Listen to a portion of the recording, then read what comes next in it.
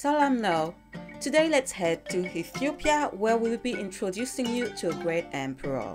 Now bow down to the most famous negus in Ethiopia.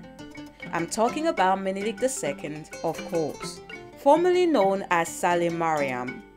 Menelik II was born on August 17, 1844 in Ethiopia, which was then ruled by his father Haile Malakat.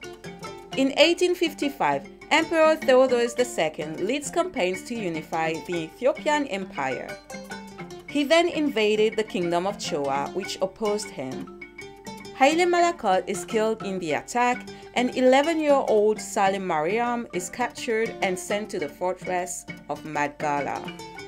During his captivity, which lasted almost 10 years, Salim Mariam observed the way that Theodorus was working for the unification and the modernization of the empire.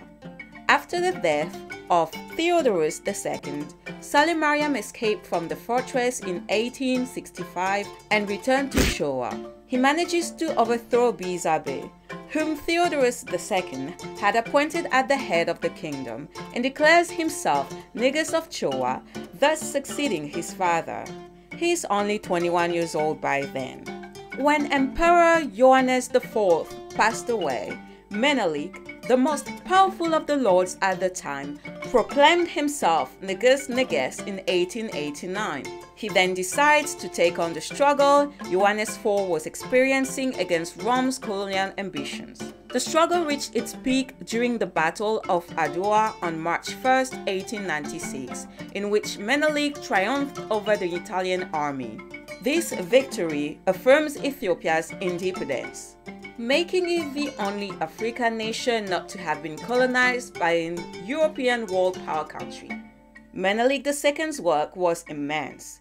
In 24 years of reign, he decreed the abolition of slavery and contributed considerably to the modernization of Ethiopia.